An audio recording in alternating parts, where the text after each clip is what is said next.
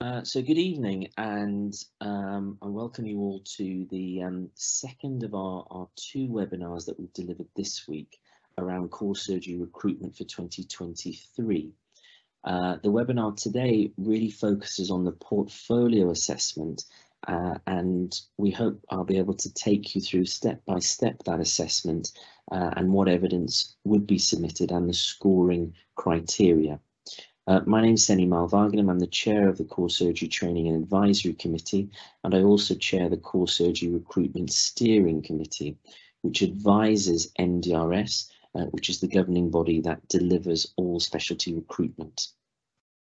Now, in the first webinar, we talked about the rationale for reasoning and therefore validation of the changes made from 2022 to 2023. That webinar was recorded, and we will be giving you details about how to access that if you missed it.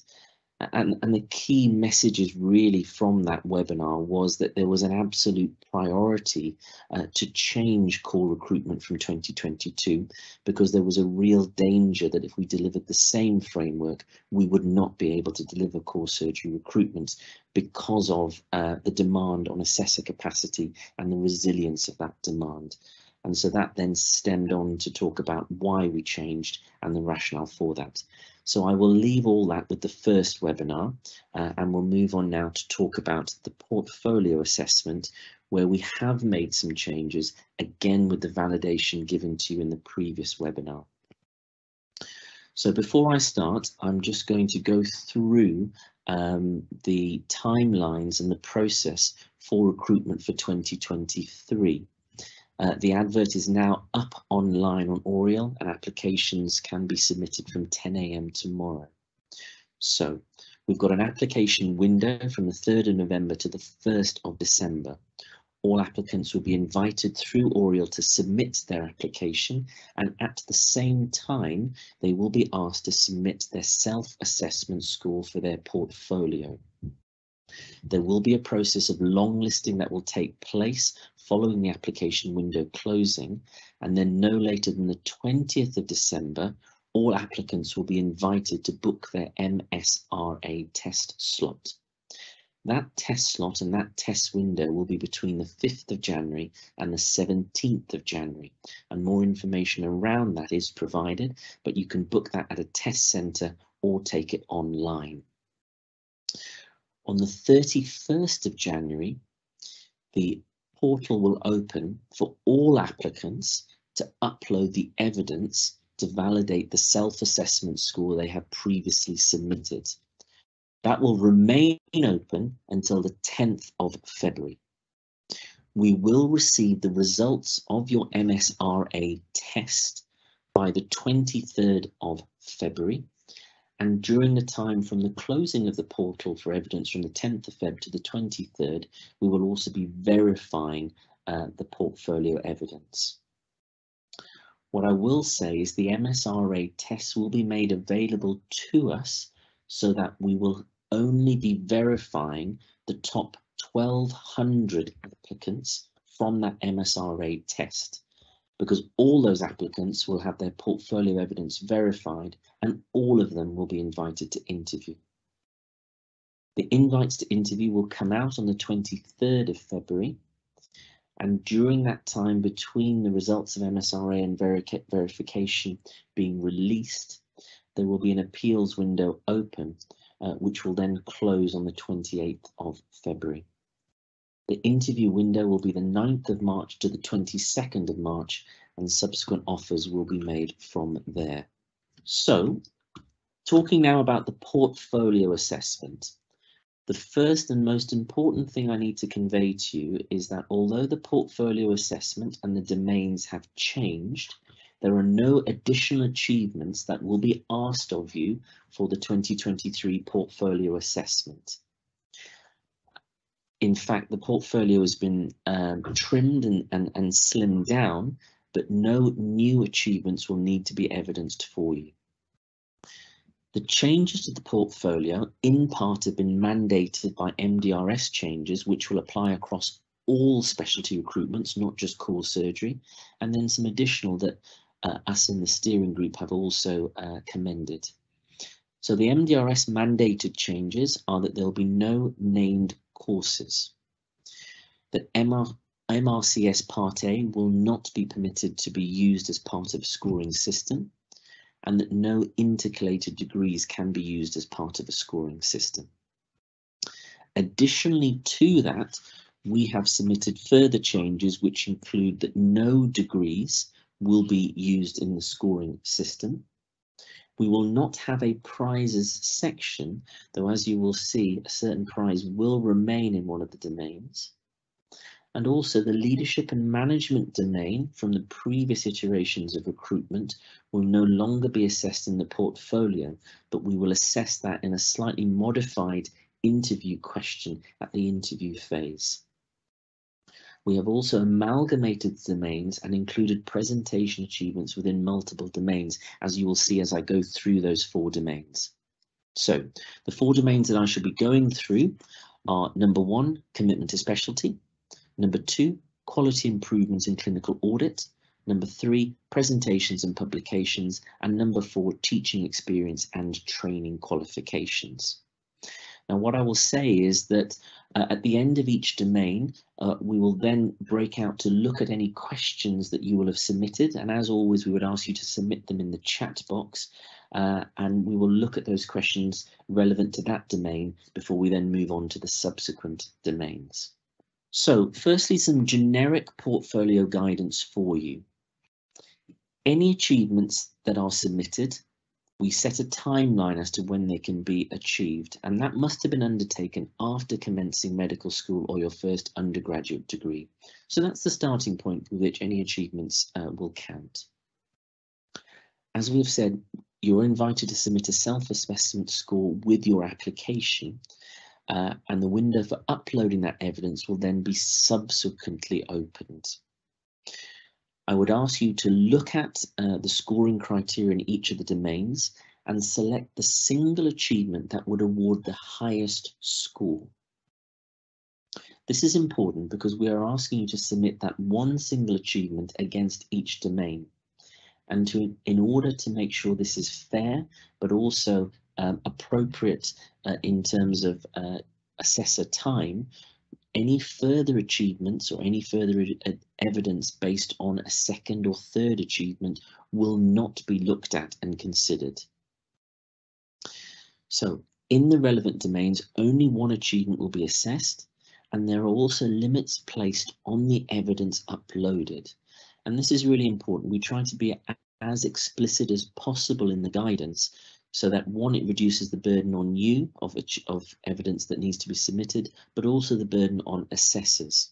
So any further evidence uploaded beyond that stipulated will just not be considered. Once you've submitted your evidence, you'll no longer be able to edit or amend that evidence. And that's particularly true if you submit any appeals. Now, the evidence upload window, it's really important, that will be open prior to the results of the MSRA. So everyone will upload their evidence, but only the top 1,200 applicants from the MSRA score will actually have that evidence verified and be invited to interview. So domain 1, this is the commitment to specialty domain. And what I've got in front of you here is actually what is in the self-assessment guidance for applicants. So we'll just take a look at this and take a look at the different subsections that are going to be scored. So this will be familiar to you from the previous year's recruitment if you have seen that. So number 1, we're looking at operative experience. We've slightly changed that scoring criteria to again expand the breadth of scoring that applicants can achieve and expand the number of cases. And the reason for this is we'd like to ensure that there is that breadth of scoring to help differentiate candidates who may have achieved more or less. So you'll see now that actually there's 8 points, with 8 points being delivered for being given to individuals who have an involvement in 40 or more cases. And this is from a verified logbook. And I'll go through after this slide the evidence that's required to obtain those scores. The next is the attendance surgical conferences. And again, that scoring is wide to give us separation of applicants who may or may not have undertaken more or less in terms of surgical conferences. And then there's the surgical experience. So the top scoring here, 3 points, is one of 2 achievements. The first is undertaking an elective in a surgical specialty. And the second is undertaking a surgical placement during their foundation training or equivalent, which we've set as a minimum of 12 weeks. Now, in addition, we've maintained the COVID derogation here. So the intent of a surgical placement is acceptable, but if due to any COVID redeployment, the full 12 weeks were not undertaken in a surgical department, that will still be acceptable to give you those full marks. So let's now look at the evidence that we require, and you'll find that in brackets, I'll be putting the number of pieces of evidence, therefore, that we require. So we'll start with the confirmation of surgical experience, and we're really looking at one single piece of evidence here. So this is a consolidation report for each specialty to include a summary sheet of the consolidation report that can be generated through the e-logbook. It must detail the number of procedures undertaken and the date range the operations are undertaken. It must be signed by a consultant to include their full name and GMC number or their national medical registration equivalent. These are all mandatory elements of what must be on the consolidation report, and this is to ensure fairness of that evidence that's submitted, that it is a true and accurate reflection of the of what's been undertaken by the applicant. The date the consultant validated the summary sheet must also be there, and it's also important to say that any supervision status that includes assisting is included in that logbook number. So the only thing that's not included is observed. And again, it's important to say we do not need your entire logbook output that comes from the e-logbook. It's simply that consolidation report. So if you have it in multiple specialties, so general and plastics, there'll be more than one consolidation report. But if it's in simply one of the specialties that you generate that consolidation report, then it will be that single sheet of evidence with that information that we have requested. So then let's look at the evidence for confirmation of surgical conferences. And here I put up to 3, because up to 3 surgical conferences will qualify for points. But it's one single piece of evidence for each conference attended. And the evidence that's required is a copy of the conference attendance certificate detailing your name, the name of the conference and the organising body, and the date of the conference. Now, what many conferences have in that attendance is that they will have registered for CPD points. So if that is there, it is appropriate that that should also be visible on your attendance certificate. And then now the evidence for that confirmation of either the surgical elective or the surgical placement or the surgical taster. So it is one of these 3, noting that the surgical taster gives you 2 points where the others give you 3. So you will only submit one piece of evidence here. So in the surgical elective, what is required is a signed letter or document on an official letterhead by your educational supervisor, and it must include the surgical placement in hospital, the dates that were undertaken, and the name of the supervisor with either their GMC number or their corresponding national medical registration equivalent. So those are mandatory pieces that should be on that evidence. The same also applies when we look at the surgical placement. We've detailed that signed letter or document on official letterhead and those 3 specific elements that must be present. Which then correspond to actually what we want from the surgical elective. And the same applies to the surgical taster. So please do look at that carefully and make sure your evidence does include all of those elements. So that ends domain 1. So I'm just going to pause there and I would ask our HE colleagues, I think it's Alan, if there are any questions in the chat box about domain 1 now, we'll try to answer those before moving on to domain 2. So the first question I have is conferences organised by university societies but sponsored by one of the Royal Colleges. Do these claim points for the conference section? They do. So if they've been organised by a particular organising body and you have all the evidence, and if there are even CPD points attributed to them, which they may be if they're associated with a Royal College, then of course they do count. Conferences, we understand, can be virtual or in person, but it is a conference. So what we had for some people last year was people submitting this for an online webinar, which was an hour or 2 hours of time, and that's not necessarily a conference. So that's just important, just to where there is a little bit of grey there. That's an important distinction.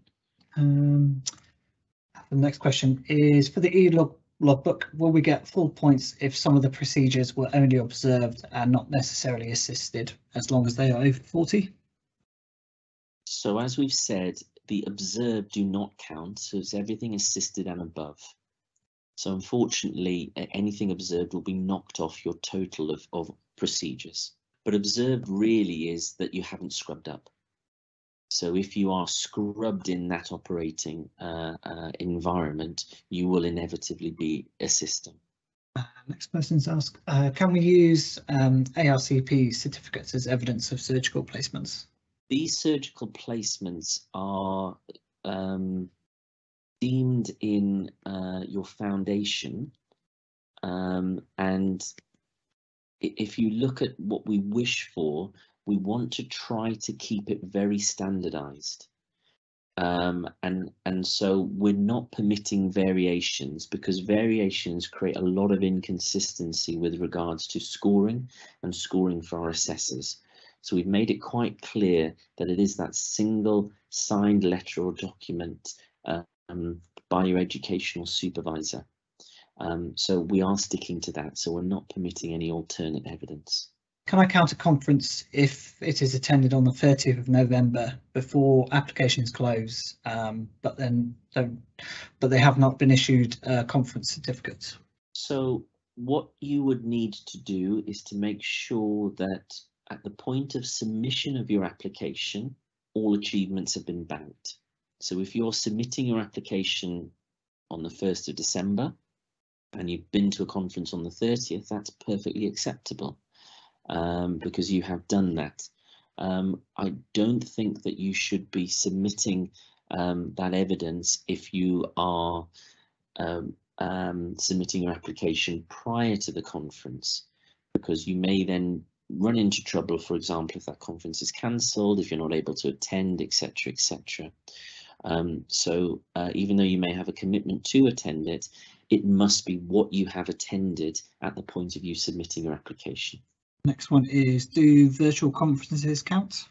Yeah, so as I said, virtual conferences do, but be very aware of the virtual webinar, which is 1 or 2 hours, which you did have a few people try to submit.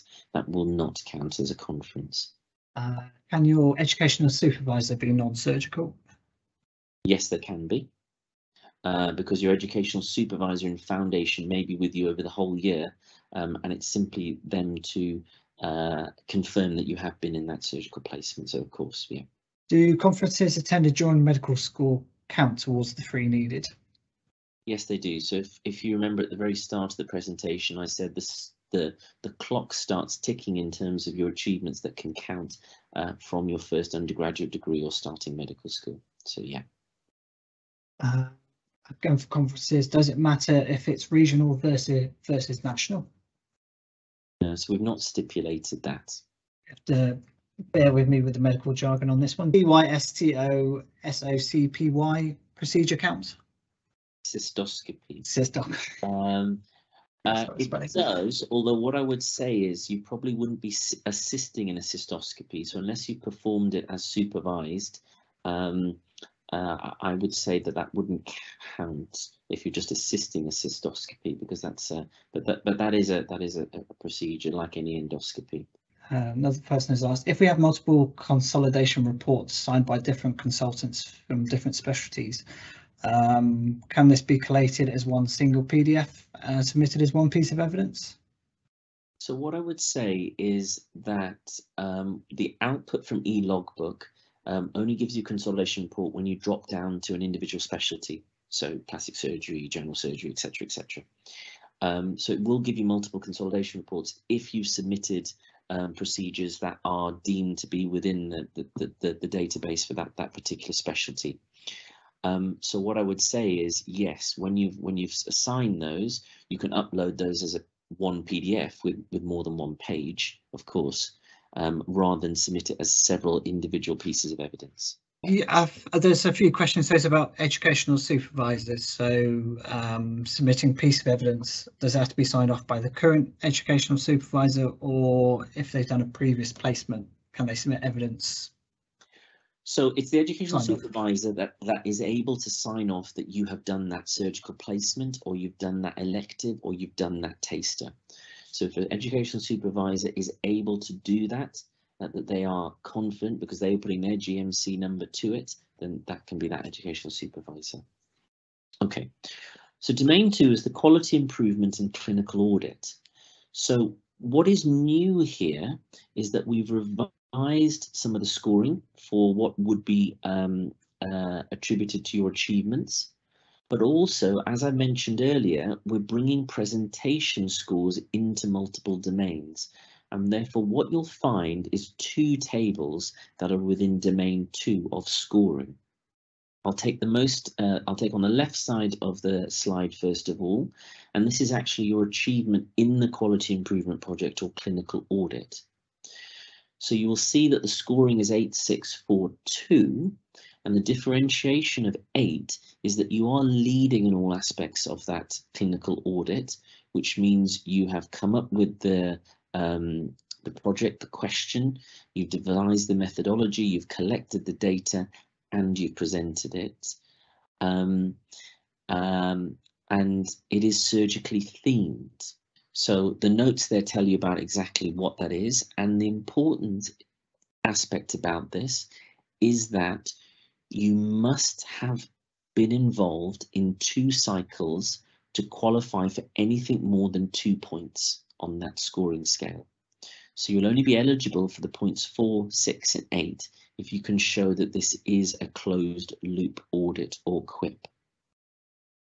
And then the specific differences then between each of those is your level of involvement. So from 6 to 4, it's a contributor versus lead, and the top is if it's surgically themed. 2 points will be awarded no matter how significant your involvement is in the audit, if it only was 1 cycle. Now, once you've submitted that evidence and had that achievement, you can then qualify for presentation points, provided that you have done a closed loop audit. So if you score only 2 points in domain 1, because you have been involved in a clinical audit or QI project, which is 1 cycle, you'll not be eligible for the presentation points. But if you've scored 4 or more, then you'll be eligible for the presentation points, which are 5, 3, and 1, depending on where you have presented that. And that is divided into national, regional, and local. And in the appendix, we try to describe as well as we can what counts as a national, international, what's a regional, and what's local. So let's now just go into what evidence is required for that. So what's important to say here, which is a slight difference to previous years, is that you can use the same quality improvement or clinical audit and put it forward in the publication domain if it can score in that domain. So for example, if you've done a QIP and it's subsequently got published, you can submit the QIP in this domain for points and submit the publication in the publication domain. However, you cannot submit the QIP for presentation points elsewhere if you're also submitting them for the presentation points here in domain 2. And that'll become more clear when we go to the publications and presentations domain. So what are the evidence that we require? So in brackets here, I've got 2. So there'll be 2 pieces of evidence that are required. So firstly, we would want a copy of your audit presentation that outlines the scope of the audit and the impact. So that is, what did it look to achieve? What were the findings? And what were the improvements that this delivered? Or just a summary of the project detailing that scope and impact of the project. So if you've done an audit report, that is valid instead of an audit presentation, as long as those elements of what you've done, the scope and impact, are actually described in that evidence. That's evidence number 1. Now you'll see the "and" here. So this is the second piece of evidence. And the second piece of evidence now confirms what you've put down in your audit report or your presentation, which is a letter from your supervising consultant stating your level of involvement and that it satisfies the requirements described in the points table. So that you have been the lead or that you've contributed. The letter must be signed. It can be a digital signature, but it must reproduce the physical signature, so it can't be a digital X. And it must include, as we quite consistently say across all pieces of evidence, the name of the consultant, their GMC number or national medical registration equivalent, and the date. So please look at all of that. We do want and will expect all of that for your evidence to score. Now then, if you're looking to get the presentation points, so this means you've scored at least 4 or more in your QUIP, a copy of your audit presentation must be provided. So if you remember from the last slide, you can either submit a copy of your audit presentation or a report on your audit. Well, we do need the audit presentation if we're going to score you for the presentation points. And, so there's an "and" again, a letter of acceptance from the meeting where it was presented, confirming the project title, the presenting author, and the date. Now, what will also be acceptable here, if you do not have that letter of acceptance, is a copy of the meeting programme displaying the project and the presenting author. That's domain 2. So I'll just pause there and I'll hand back to Alan for any questions around that second domain and the evidence. Hi, Sunny. So I've placed a few questions here. Will a signed letter stating I presented my QUIP regionally, nationally counts for evidence of presentation, or is it strictly a letter of invitation? So again, what we're trying to do is to minimize variation in all evidence, because that is the most fair for all of you in terms of your appraisers consistently scoring that evidence. So what we require for your presentation, I think the question was on presentation, is that you must give a copy of that audit presentation, and then you must give us a letter of acceptance from the meeting or the meeting programme. That is all that will be accepted. For the additional QUIP audit presentation points, the guidance doesn't say if there needs to be a poster or presentation. Are both acceptable? Yes. So if it's been presented as a poster, then that will be acceptable.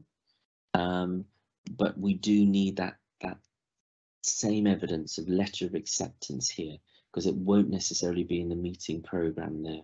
So yes. Can 2 people work on an audit as joint leads? And then how many leads are allowed on an audit? So I think you just need to question what it means to be a lead. So I'll just go back to that. So to be a lead, you must have been involved in the inception of the project, planning it, data collecting, data analysing, implementing the change, and then doing that second cycle. So in practicality, it's very unlikely there's more than 2 people that will have had that kind of executive involvement of that audit or QI project. So it may be possible that there are 2 individuals that have done that level of leading of the audit. But what's really important is then the evidence of your supervisor to say that you did have that level of involvement in your audit, which is the letter which we've asked to be submitted. This one, can equip or audit be an education project, e.g. teaching surgical trainees? So it can be. Just need to be careful around that in terms of what that is, and if you're using it there, then when we come to the teaching experience, that you're not using it there as well. And it needs to be a quip, so there needs to be a posed question, a standard, what you're doing, review of that, and then implementing change. So that can be done in any arena, and it can be done in the education arena, but it just needs to adhere to all of those principles, and then your supervising consultant, because it will be registered as an audit or quip, will need to obviously provide the evidence that you were lead, or however much your involvement was in that. Somebody's asked, where do we state national versus regional conference? As consultant letter or copy of the presentation? So it should be in the letter of acceptance from the meeting. So the meeting letter of acceptance will be letter-headed with the meeting that you were accepted to present at, or the meeting program will give us that, and that will give us the validation of what if it's a national meeting or a regional meeting. So just read out a few more and then before moving on to the next section. When you say presentation points, does a poster at a national conference constitute top points? So it does, provided it meets all the same criteria. So your first author, and you have that letter of acceptance to say that you did attend and present it. Question: if I was a lead in one QI project but presented a different QI project at a national level, can I get full points for that, or do I need to have presented the project that I was lead of? The presentation points here relate specifically to your quip that you've submitted. If you have another, then you can use that to score in the presentation and publications section. So again, when we go through that, that might become more clear to you. It will only be presentation points for the quip that you have submitted. Okay. And I think that probably leads us on quite nicely to going on and talking about presentation and publications domain. So we'll do that, and then if there's anything else, I think we'll just come back. Okay, so presentations and publications. It's a really busy slide. I'm sorry about that, but there are a lot of scoring points here and levels of scoring points. And so I just wanted to try to put that onto a single slide. So what you'll find here is that much of the descriptors are similar to the previous year, but we've tried to bring this as an amalgamated domain really with presentations and publications. So what you'll see is the scoring tops out at 10 and goes down to 0. And at 10, there are two different levels of achievement that will give you that 10 points. So this is where we have brought across a particular prize. So 10 is I've won a prize for delivering an oral presentation at a national or international meeting convened by an accredited institution. Important here, this is oral. So it doesn't include oral poster presentations, which are scored at a lower point scale. The second 10 points is I am first author of a PubMed cited publication or one in press that doesn't include a case report or editorial letter. And we've given descriptors referencing the definition of what is a first author and also co-authors as well, and collaborative authors. So as you'll see, as you walk down the scoring scale, it allows for achievements either in oral presentation, in a publication, in prize winning for either an oral presentation or a poster presentation, or for first author in 2 or more posters, which can be orally or delivered as a display, or first author where it's case report or editorial letter, which is scored lower than the original an original article. There's also scoring here if you've written a book chapter, and then also scoring if you're a cited collaborative author. So quite a lot on the point scale. Please do look at that carefully and see what your achievement matches most appropriately. There are lots of different achievements here that can score sometimes the same points. Just a bit of clarification around that, and this is all in the guidance notes. Oral presentations referred to will be with or without slides in front of an audience of healthcare professionals. Can be related to anything related to medicine, typically a case or case series, research or other topic. We would normally expect it to include a Q&A session after your presentation. Poster presentations referred to are given with one poster or a poster slide and sometimes a very short oral explanation. So that's the difference between an oral poster presentation. And it may or may not have a Q&A session afterwards. If a poster is shown without that accompanying oral presentation, you can still claim the points in line with the relevant point scoring. All the presentations require either personal or virtual attendance at the meeting. If you've used a quip for presentation points in domain 2, then you cannot use it again to score for presentation points, but you can use it if a publication was delivered with that same project. The publications are accepted for points if they've been accepted by a PubMed catalogue journal, or if you provide acceptance for that publication without amendments, and evidence of the PubMed status of the journal is also provided. So that leads me on to actually talking about then what evidence do we ask you to submit.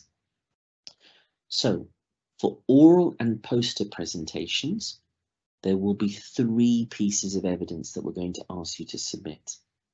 Number 1, a copy of your presentation slides or poster presentation, including that title, and including the name of the first author or author list to include the applicant if you're not the first author. And number 2, a copy of the letter of acceptance of that oral poster presentation, or a copy of the event programme which actually cites the presentation and includes the name of the presenter, the institution convening the meeting, and the date of the meeting or presentation. And then number 3, your certificate of attendance at the event. So all 3 are mandatory to give the evidence to score the points there. If you are claiming a prize, in addition, the following is also required, and that is a copy of the prize certificate or signed letter from the institution conferring the prize. If it is a regional local meeting, a letter from an educational supervisor with that above information is acceptable, but that will not be acceptable for a national or international meeting where there will be a letter conferring that prize to you. So for all published articles, as first author or co-author, we use the ICJME criteria. A link to that is in the applicant guidance, so please look at that to determine whether if you're unsure about whether you are a first author or a co-author or actually a collaborative author. A copy of the article, including the PubMed ID, is required, and a letter of acceptance for publication from the accepting PubMed catalogue journal. And that must include 1, name of the applicant as the first author, confirmation of acceptance for publication without alteration, name of the accepting journal, date of acceptance, and title of article. Now, for articles in press, so these haven't already been published, what we require is that letter of acceptance for publication from that PubMed catalogue journal to include the name of the applicant, confirmation of acceptance, name of journal, date of acceptance, title of article, and also a statement confirming that the journal is PubMed cited. So if you're a collaborative author on that scoring system, then the evidence that is required is 1, a copy of the published article to include 1, the title of the article, the name of the journal, the PubMed ID, and the article page where the collaborative authors are cited. So often with collaborative authors, there's quite a large number of them, and there will be a page where you're all cited, and we would want to see that in the published article evidence that you submit. For a book chapter, what we require is 1, the front and back cover of the book to include the title of the book, the publishing house and the ISBN number, and the contents page showing the chapter and the applicant as the author. So although we're talking about a lot of evidence here, actually you'll only be submitting one of these because your achievement will only be one of book chapter, collaborative author, a publication, an oral or poster presentation, plus minus a prize. That's presentations and publications. So I'll stop there. And Alan, any questions there? Yep, so we have a fair few. So I'll start with this one. So if you have oral presentation first author publication, do you submit both? So you can only score once. So if you're a first author, it's a PubMed cited publication and it's not a case report or editorial, you'll score 10 points. If you have won an oral prize, prize for an oral presentation, you score 10 points. So you just submit the single piece of evidence that gives you the highest score.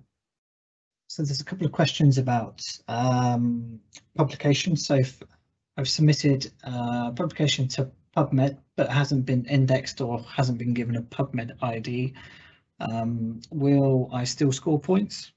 Yes, so if you look at for articles in press, we want a letter of acceptance for the publication from that PubMed catalogue journal. So you'll know that the journal is PubMed catalogue because you can search that. We want those 6 elements of evidence with that letter of acceptance. And if you can actually give the PubMed's catalogue for that journal, then that gives you the statement confirming that the journal is PubMed cited. So yes, it will count, but that's what we need. Another one is, can you clarify the fact about electronic signature must be a reproduced version of physical signature? So a lot of consultants are now signing letters online using Adobe where they can type instead of drawing. Is this an acceptable signature? The reason we put this in is that questions are raised about literally an X being placed. So if individuals are using that Adobe function, it will have a validation to that signature. So that's a validated digital signature, which actually has their name and that. So that is acceptable, but simply an X is not acceptable. And that's the reason why we put that in to really sort of firm up that. Does an email of acceptance count, or does it need to be an official letter? It needs to be that letter of acceptance for publication. So often the journal will send that to you electronically, but that does need to be there. And that should be there in terms of the confirmation of your letter of your acceptance. Somebody's asked, do certificates of presentation rather than the letter count? So when we look at the presentation, and for all oral and poster presentations, we need a copy of the oral presentation, so that's important, and a copy of the letter of acceptance that you have presented that. So that is what we're asking for, and certificate of attendance. So there's 3 things that you must provide, and that's what we will require. Somebody's asked, does all in brackets Wales count as national? We've given some guidance on this in terms of what is regional and what isn't. And the guidance sits with actually a deanery level as being regional. So we are looking at something that's open UK-wide, nationally, as a national meeting. if a meeting has been organised in one of the 4 UK nations and is open to applicants or attendees from all 4 UK nations or internationally, then that is a national meeting. If it is a meeting in Wales for Welsh delegates, that is equivalent to a meeting in the West Midlands deanery, for example, for West Midlands delegates. So that is deemed regional. This one here, what constitutes an accredited institution?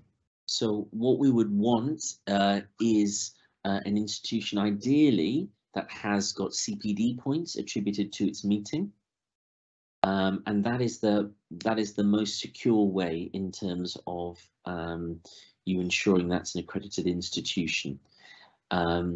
It's difficult to give a very blanket, explicit thing other than that, because some institutions may not have had that, but if there are online institutions, for-profit sort of web-based institutions, then you will know that is an accredited institution. But certainly, if an institution has held a meeting with CPD points, it has been accredited.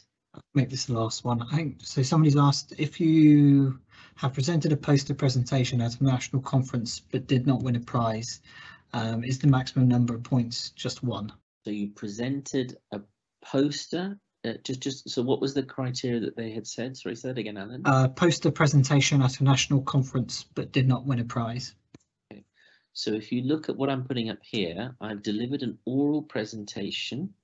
So that is oral with slides. If it's a poster presentation, and it's just a single poster presentation, then unfortunately it does sit at that lower end. So it doesn't qualify for any higher points. It's the second poster presentation that then qualifies for the 4. So I would certainly look at, is there any other achievements you have that score higher? Shall we move on then to the final domain? So the final domain is teaching experience and training qualifications. So 2 elements amalgamated into a single domain.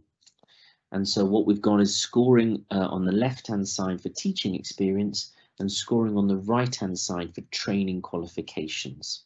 So separate scoring, and you will get a score for each of those if you submit evidence for each of those. So when we look at teaching experience, it's very much slimmed down from last year, and it's just 3 scoring levels, 10, 6 and 2. And it refers to, at the highest point scale, worked with local or even regional national educators to design and organise a teaching programme. And we stipulate that that must be a series of sessions defined as 4 or more to enhance organised teaching for healthcare professionals or medical students at a regional level. And again, please see the appendix for how we define regional. So if it's more than that, national, then of course that also qualifies. And we put some additional guidance notes here into what we kind of expect. So it's the ability to identify a gap in the teaching, worked with educators, you've actually designed, organised and delivered that teaching programme. And so that means you'll have had input into the programme objectives and outline the sessions that have been delivered. You then drop down if you've done the same, but it is at a local level. And then drop down again if you have provided regular teaching, again 4 sessions or more, but not been involved in that design element and leading that. Then when we look on the right hand side, this is very specific to training qualifications. So again, we use the ISCED level, and that's important because for international applicants, we need that equivalency. And the level goes from a master's or above, scoring the highest points, to a PG diploma, then to a PG cert, and then to having had substantial training in teaching methods that should last at least 2 days, so a 2-day course, for example. But it could include a module which forms part of a teaching qualification or master's level program. So if you've registered into a master's level program and you haven't quite done the PG cert, but you've done sufficient training to meet that 2-day stipulation, you will get that lowest point scale. And that can be delivered virtually. Okay, so now let's look at the evidence that we require for that domain. So first of all, evidence of formal feedback is required for all teaching experience. So no matter what point score you're going to be attributed, we do need that formal feedback. And that formal feedback describes either evidence of senior observation or feedback from delegates. This could be observation of a teaching assessment, developing the teacher assessment form, or actual individual feedback. So therefore there's the OR, which is the collection and analysis of participant feedback forms. So one of the two is deemed suitable evidence that you have had formal feedback. Now that formal feedback does not need to be submitted as evidence, but you must present that to be reviewed by your consultant. From there, the evidence that is required is listed, and it may just be the single piece of evidence you submit. And that is a letter from your consultant confirming your involvement in designing and organising the teaching programme as we've elaborated in the additional notes. And the letter must be signed. Again, that electronic signature is permissible with the caveats we've already discussed, and must include that consultant name, GMC number, and dates of activity. Or you can submit a letter from the consultant confirming your involvement in delivering the teaching and that participant formal feedback has been reviewed as acceptable. So that's important, that you either get a letter confirming your involvement in the programme and a letter about your formal feedback, or actually put all that together so that both of that is commented upon by your consultant who is signing that. Now, just to kind of elaborate, because it's often a point of contention about what is local, what is regional, we have given additional notes. But what we deem as local is delivery of teaching within a single department or a single hospital site. So what we know is that some trusts have 2 or more hospital sites. And it is deemed regional if your delivery of teaching does span 2 or more hospital sites, or trusts, or a foundation school or a regional association. All postgraduate degrees and qualifications, as I've said, must adhere to that ISCED classification, and again we've given the links to that in our additional notes. So what do we require? So requirements of evidence to give you the points in the degrees section here is number 1, a copy of the degree or postgraduate qualification certificate, to include the applicant name, the awarding institution, and the date of the award. Or, so as I say, there's 2 ORs here, so you'll just need to submit one of these.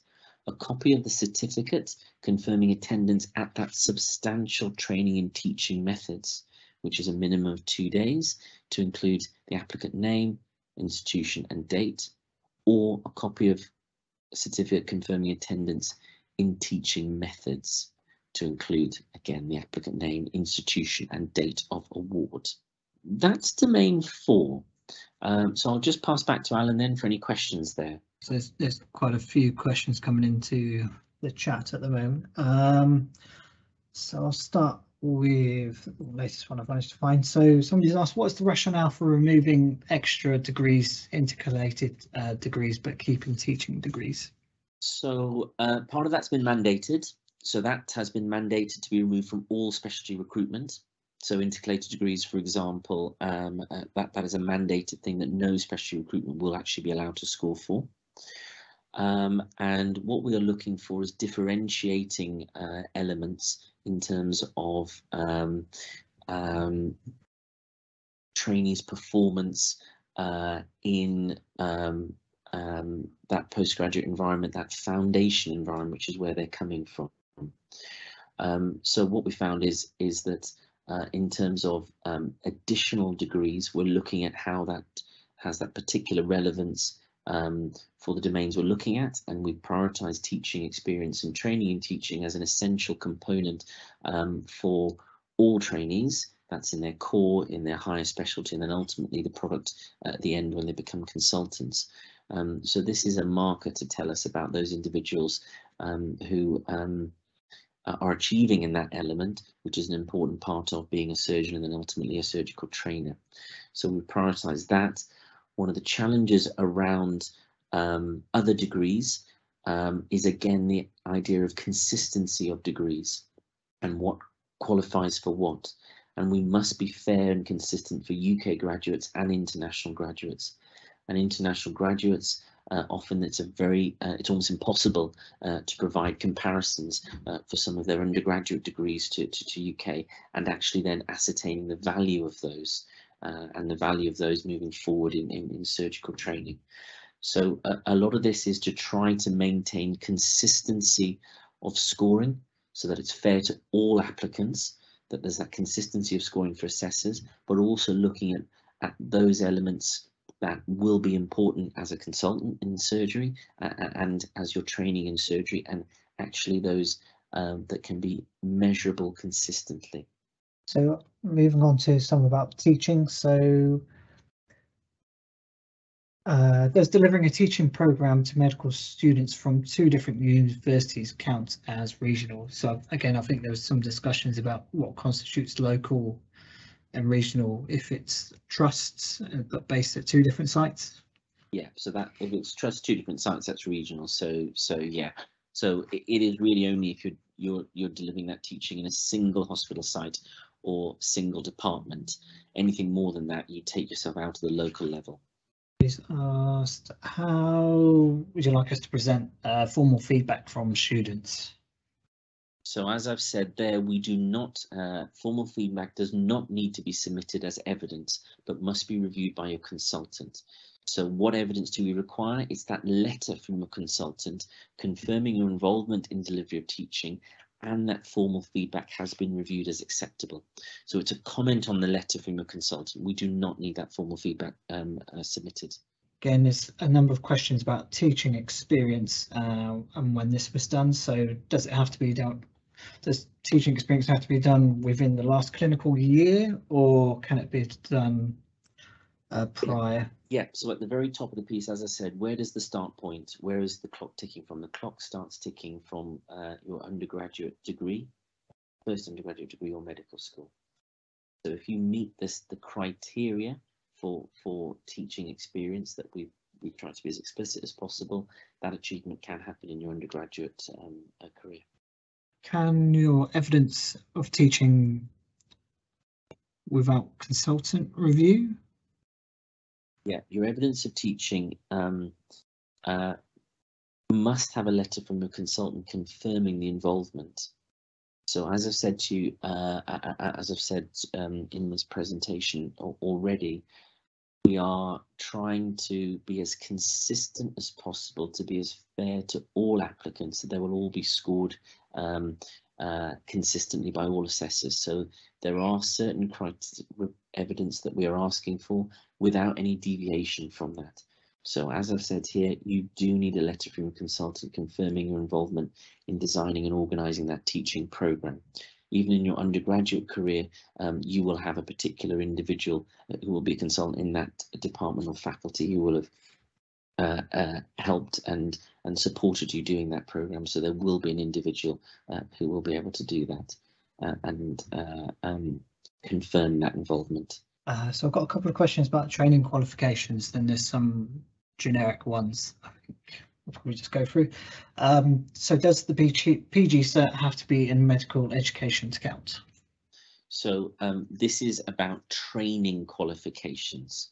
So as we put in the scoring table here, teaching specific postgraduate qualification, that is what we are counting. So it must be a PG cert in medical education, training, teaching, etc. Another person's asked, I've completed fellowship of Higher Education Academy, normally awarded after completing PG cert in medical education, but they won't receive the PG cert in time of application. Does the FHEA count as PG qualification? So you would have had your PG certificate confirmation from your awarding body once it was awarded. You may not have had the actual degree come through, but you would have had that copy of confirmation of that. So if your degree qualification hasn't come through yet, there will be some formal correspondence from your institution confirming that they're conferring that award onto you. And if that is there, then we need that with the applicant name, the awarding institution, and the date that they awarded that. So then just finally, key points about the portfolio evidence. Choose the highest scoring achievement to submit. Submitting more than one achievement is not acceptable. So don't chance it and just put multiple achievements, assuming we'll look at all of them and we will give you the points for what we have felt is the highest score. You need to do that. We won't look at any further achievements over and above the first one. Read the instructions carefully, the guidance notes, and check off the evidence submitted against each of the requirements. We try to really focus on the clarity of that. There is no deviation. We're limiting any grey. That's the evidence that we require. So please do submit that evidence. Take care with your evidence submission, focusing on the clarity of the presentation of the information required. So really do try to make it as easy for any assessor looking at it that they can pick out those elements. And then do not submit your QUIP achievement to double score if you've used it for presentation points in domain 2. Then do not submit the same for domain 3 because it will not be awarded the presentation points there. So we'll go on to sort of any final generic questions, Alex. So there is quite a lot of questions obviously concerning about scoring criteria, probably based about people's own experiences. So some of the generic ones is when do we get access to the document? So just to say the document is now live on the core surgery advert, which has been published on Oriel. Another person's asked, does all your evidence have to be completed before the 1st of December when applications close? So what you would need is you would need to submit your self-assessment score. That is then your commitment to saying that you have the evidence to back up that self-assessment score.